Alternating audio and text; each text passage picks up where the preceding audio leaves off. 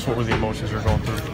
I mean, it was different being my first time to come to the big leagues and start. You know, I've made a few appearances here and there during the season, but to come in and start for the Indians and just try to help them win, and it was fun. And my defense tonight played really hard behind me, and it was really exciting how they just had my back the whole time, you know, so that made it a lot easier.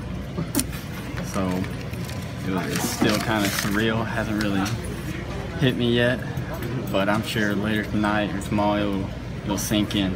What